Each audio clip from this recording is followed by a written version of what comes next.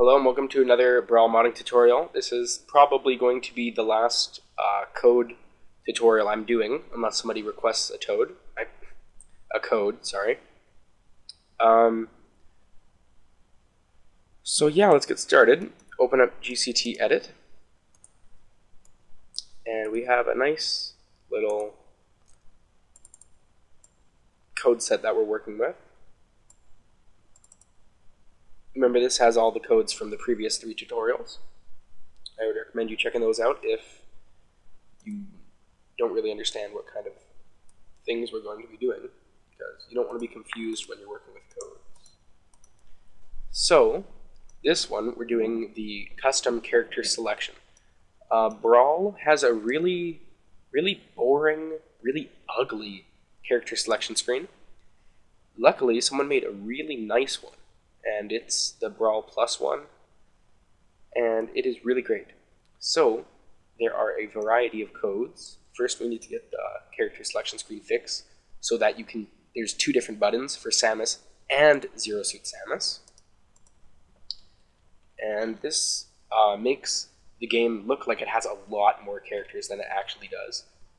Even though it does have that many characters, it just makes it look so much better.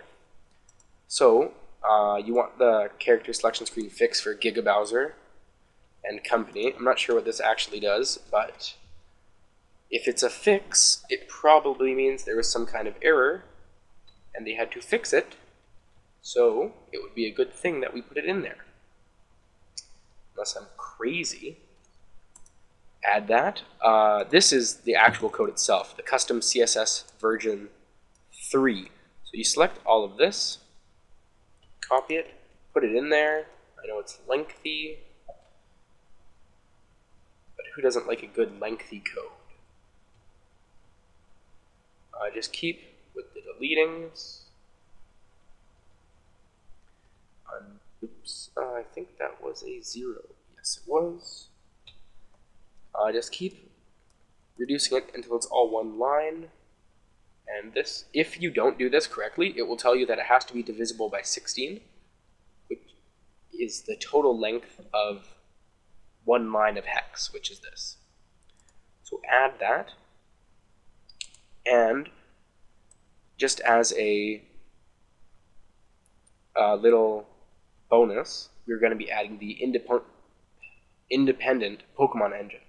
And what this does is it makes it so that you can choose Pokemon Trainer, but you can also choose Squirtle, Ivysaur, or Charizard as individual Pokemon, and when you die, they will never switch. And you can't switch if you press down B. This is great if you want to just main Charizard, which a lot of people have started doing, since now they don't have to go to Squirtle and Ivysaur before they can get back to Charizard again. Charizard is actually quite a powerful character in the game, and is probably the best thing to be added is this, being able to choose lots of characters. So there you have it. Right now we have a great custom character selection screen with a bunch of new characters.